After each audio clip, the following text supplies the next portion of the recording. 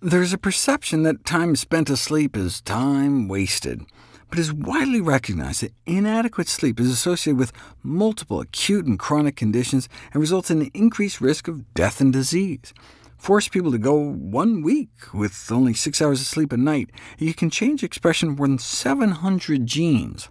The most dire effect may be endothelial dysfunction.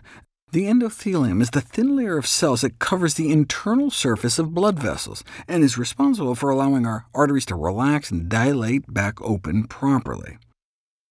Randomized people for about a week to get 5 rather than 7 hours of sleep, and just that 2-hour difference a night resulted in a significant impairment in artery function. OK, but what do these numbers mean? I mean, how bad is a week of 5-hour nights? Sleep deprivation is no joke. The magnitude of impairment is similar to that reported in people who smoke, have diabetes, or have coronary artery disease. No wonder people who sleep less than 7 hours a night may experience a 12 to 35% increased risk of premature death, compared to those who get a full 7 hours. Yet a significant proportion of the population may routinely get less than that. Sufficiently long, restful sleep sessions each night are said to be an indisputable cornerstone of good health. OK, so what can we do about it? Those who have sleep apnea, a common consequence of obesity that interferes with sleep, benefit from the use of CPAP machines while they're losing the weight to treat the underlying cause, hopefully. But what if apnea isn't your problem? What if you just have trouble falling asleep or staying asleep? In my book, How Not to Diet, I have a whole section on sleep enhancement, where I go through the 4 rules of sleep conditioning, the 4 rules of sleep hygiene. What if you follow those guidelines but still can't get to sleep? Any natural dietary remedies? I already have videos on using kiwi fruit to fight insomnia, and tart cherries, too. Are there any vegetables that might help? Lactucin sativa is a plant that has been traditionally used in the treatment of insomnia. What is this exotic-sounding leafy vegetable? Lettuce.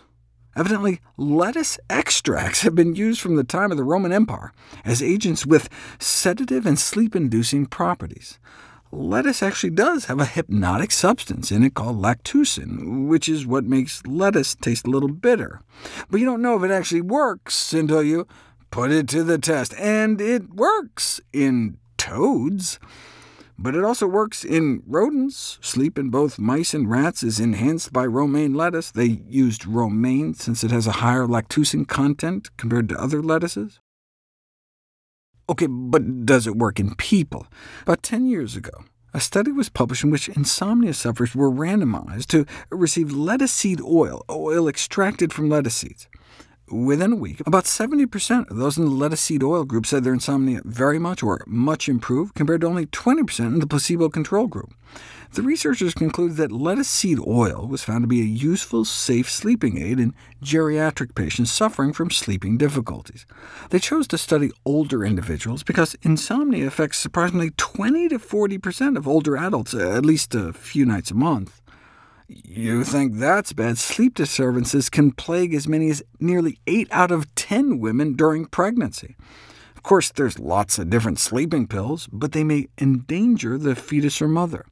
For example, doctors frequently prescribe Ambien for pregnant women who have trouble sleeping, but Ambien use is associated with a wide range of adverse pregnancy outcomes, like low birth weight babies, premature birth and cesarean section, and the use of Valium during pregnancy has been linked to birth defects, including limb deficiencies. There has to be a better way.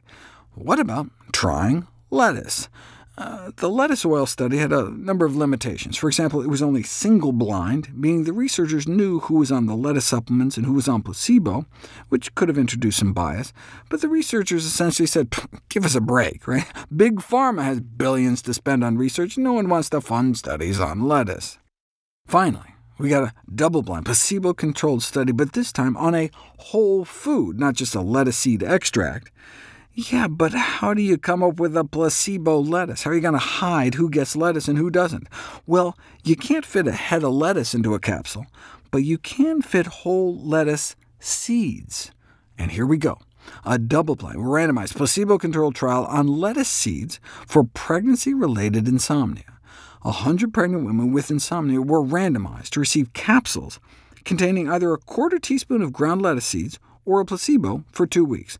And those on the lettuce seeds saw a significant improvement in a sleep quality index score compared to the placebo, with no reported side effects.